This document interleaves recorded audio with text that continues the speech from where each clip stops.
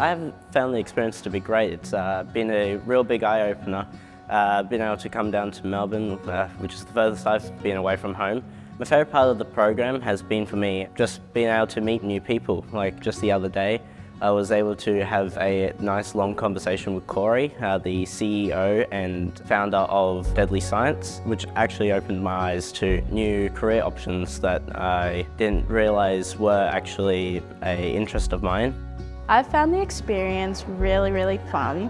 I've got to see a lot of different perspectives of a lot of other scientists, such as like women in science. I think that it's important to know where you come from, but it doesn't matter where you come from, that you just need to put your head down and do the work.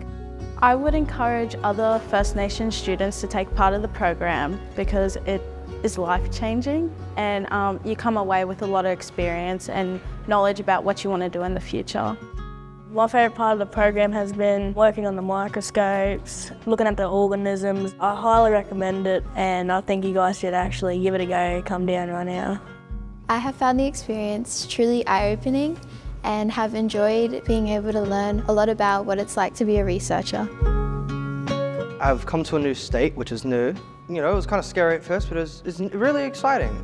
I've also done stuff that I haven't usually done in the classroom under the microscopes and see all the different organisms in the water samples, and I've met a lot of new people as well.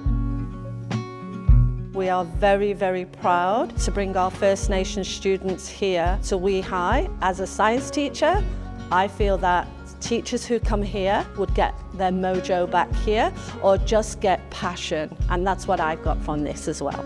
We decided to take part in this program because being in such a small and rural context, we have no access to universities and also amazing organisations like this where our students can get work experience. It is a great stepping stone for building upon cultural identity, building connections with other people, other students, mentors, teachers and schools.